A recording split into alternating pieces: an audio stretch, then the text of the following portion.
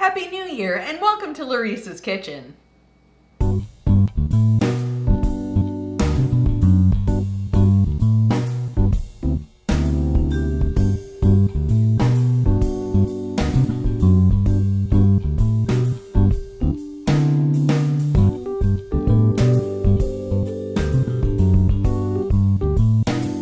Today, I'm making salted caramel pecan squares, which is a variation on one of our most popular videos, the caramel pecan clusters. Now those were made as individual candies, and while adorable, it's very labor intensive. This time around, we're making them as one entire sheet pan, which is not only easier, but it allows you to control the size of the candy much more easily. Also, the entire thing will be topped with coarse sea salt.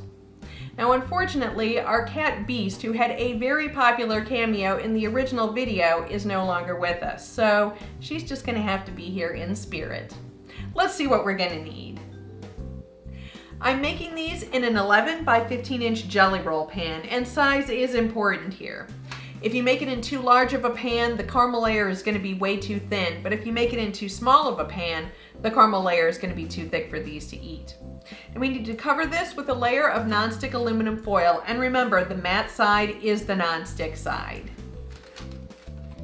For the bottom layer, we're gonna need about 3½ cups of toasted pecans. Now I'm using whole pecans, but you could use pecan pieces or chopped pecans. I've also used a mixture of pecans and slivered almonds, and it was wonderful. So if you're feeling adventurous, don't limit yourself. For the caramel portion, we'll need 1 cup of butter, and this is salted, along with 1 pound of brown sugar by weight, and it does need to be measured by weight. I've also got 2 cups of light cream or half and half, along with 1 cup of light corn syrup and 1 tablespoon of vanilla. We'll also need a 12-ounce bag of milk chocolate chips along with coarse salt to top this whole thing. So first off, we're starting with the pecans. First, we need to roast these pecans, and we're roasting them in a dry pan over medium heat. These need to be stirred pretty much continuously.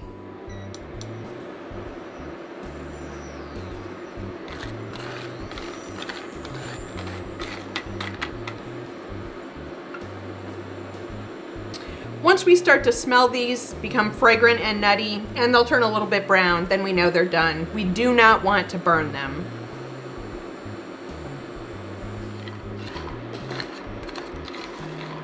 If you can toss these, that's fine, but on this induction coil, I can't lift the pan off.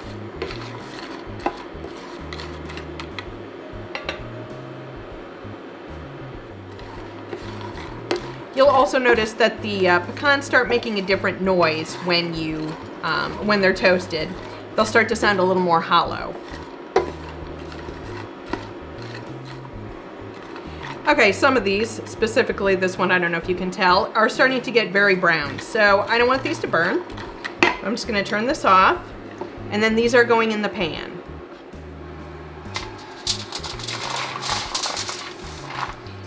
And these need to be in a single layer.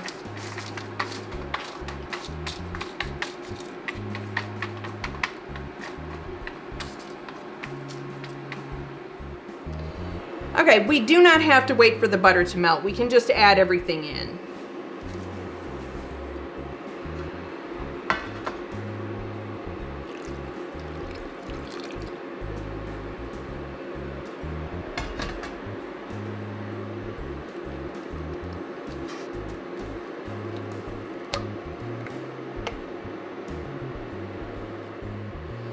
All right, and then we just need to stir this until all the sugar is dissolved and the butter is melted.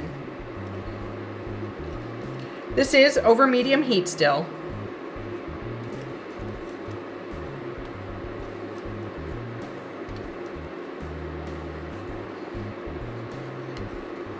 And this is a 3½ quart saucepan.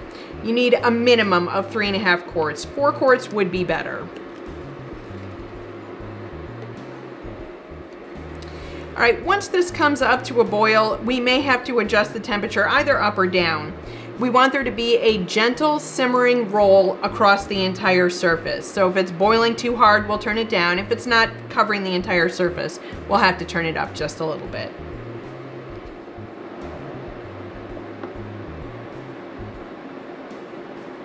All right, this is starting to boil, so I'm going to clip my candy thermometer in here.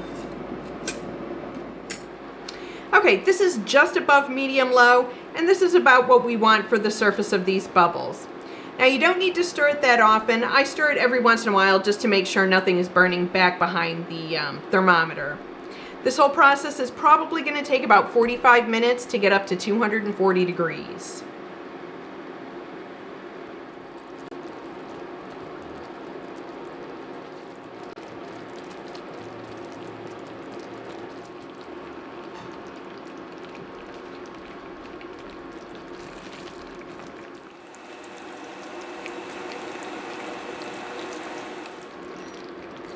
Okay, we are at 240. I'm just going to clean this off a little and then add in the vanilla.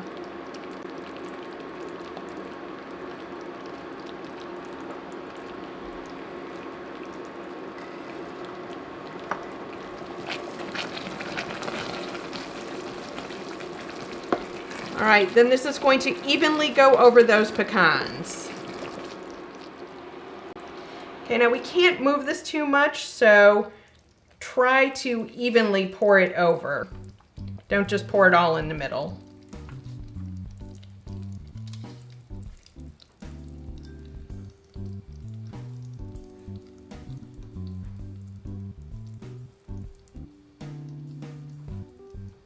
All right, if you can, and you need to, just kind of move the caramel as carefully as possible over all of these pecans.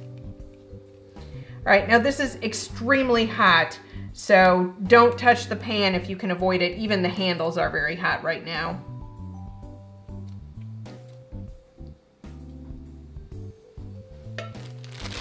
Okay, before we put these on top, we're gonna let this sit for about 5 minutes just to set up a tiny bit. All right, so we're gonna be putting the milk chocolate chips on here, all of them. We need to put them in a single layer on top of this caramel. And then we're gonna wait maybe 10 or 12 minutes until they're all shiny. That means that they're melted. And then we're gonna smooth this into a single smooth layer on top.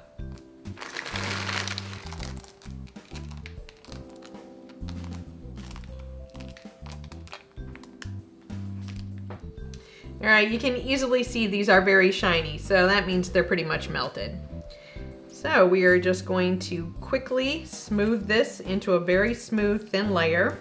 You don't want any of the chocolate chip shapes showing. So if you still see chocolate chips whole, you need to just keep smoothing until those shapes are completely smooth. And we need to make sure this gets over the entire surface.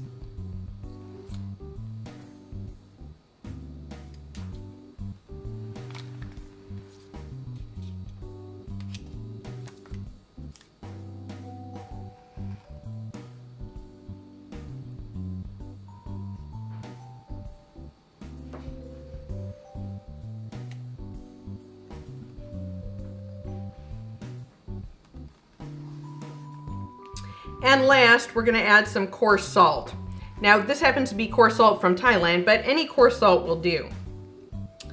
And I have to say that both my mother and mother-in-law, and indeed all of our neighbors, raved over this candy. So, Mom and Shirley, there's more on the way if you haven't gotten it already.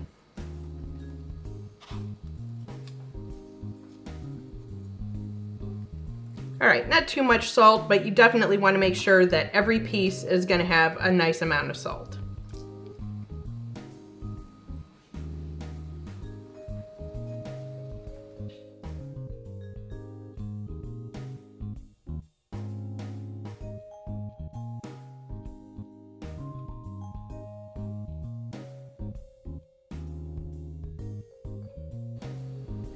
These have been out of the refrigerator now for a couple of hours so that they're back to room temperature. You can't cut them directly out of the refrigerator. The caramel is just too hard.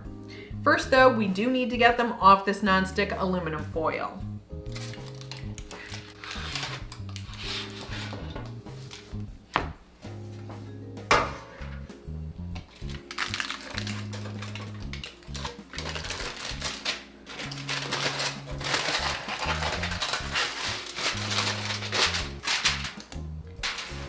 Okay. Ooh, these are soft. There's the bottom. Okay, I'm cutting these into about 1-inch squares. You can cut them bigger or smaller.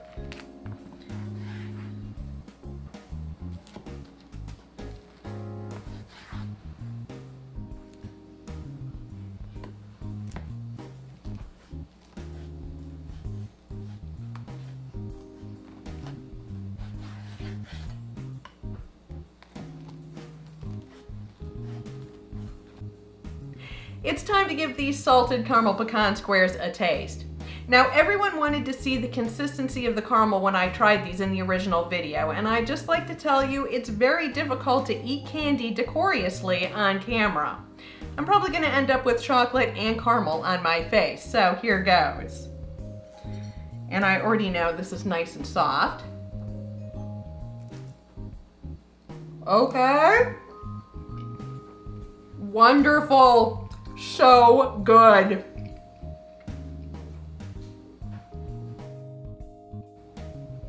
Today, I'm making, I don't know what I'm making.